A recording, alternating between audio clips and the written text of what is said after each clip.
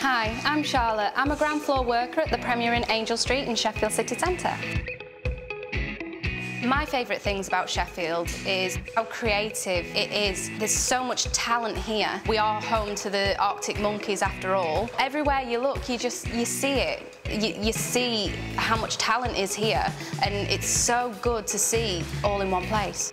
The type of atmosphere that Sheffield does have, I would say relaxed, which is quite surprising with it being a city centre. You do imagine that it would be quite chaotic. So as soon as you get off the train, you'd imagine lots of buzz, people quite frantic to get to work, but it's not. It is quite relaxed. You can enjoy the scenery, maybe go shopping, find a bargain here and there. Kelham Island is 5 minutes down the road from us. We do get a lot of guests that do stay here for the pub crawl. So here we are at Kelham Island. We're a short distance away from our hotel.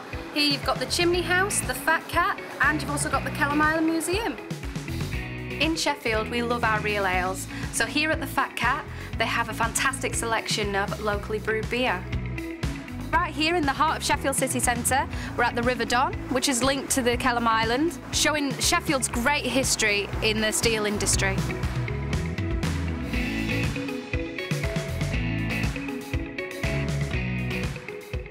Here we are in Tudor Square.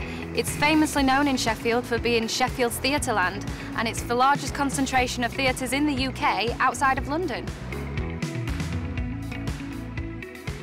It's home to the Lyceum Theatre, which is just on the east side. And right behind me, you'll find the library and the art gallery. And on the north side is the Crucible Theatre, famous for hosting the World Snooker Championships. Opposite the Crucible Theatre, you'll find the Winter Gardens.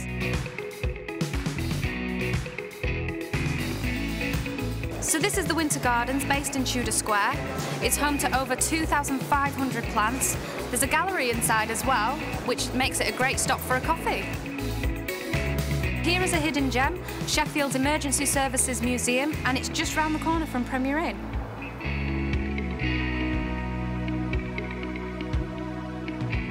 Going to a new city like Sheffield, it can be daunting for somebody who doesn't know the city. But what's perfect is that we've got the tram lines, which are right on our doorstep, which is the veins of Sheffield. They run every 10 minutes, and it's not expensive either. Me personally, I have a lot of friends and family that come from all walks of life. They come to Sheffield to either visit or to sightsee. The thing about Sheffield that not everybody knows is that it stays with you, it stays in your heart. I love Sheffield so much, it's so friendly here, and there's just so much to do.